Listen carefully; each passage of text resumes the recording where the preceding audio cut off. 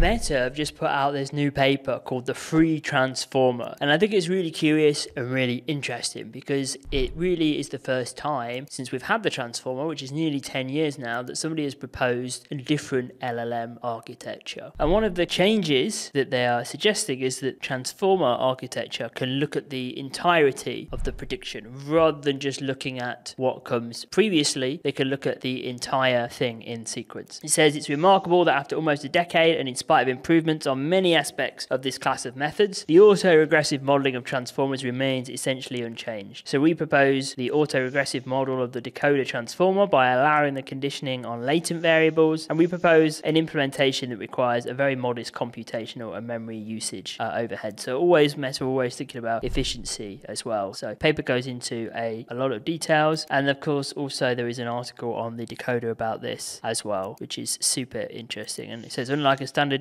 transformer which only sees previous words, the encoder looks at the entire text at once, and that lets it spot global features and pick the right hidden decisions. A conversation step then translates these directions into a format the decoder can use. So super interesting. And just to put that into context, one of the things that you will often hear people talk about a lot is that, are we going to hit a brick wall with this level of architecture? Are we going to reach a point where we can't actually get any better? And that was one of the arguments about GPT-5, that it had not made the big leap forward that we saw between GPT-3 and GPT-4.